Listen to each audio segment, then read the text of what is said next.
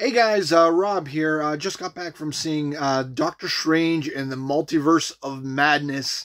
And is the movie madness? Yeah, fair bit.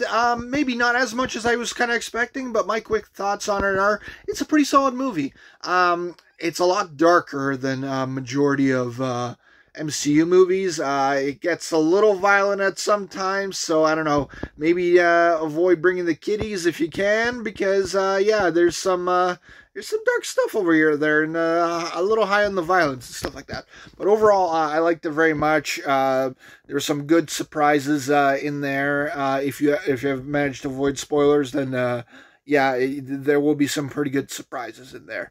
Yeah, overall, I liked it quite a bit. Better than the first Doctor Strange movie, but I don't think I overtly love it. I have some issues with it, especially with some of the pacing and things within the movie. But overall, it's a very solid movie, good movie from the MCU. So I recommend checking it out 100%. People like to say, 80%, that's terrible for Marvel. It's still a good movie. Go check it out, guys.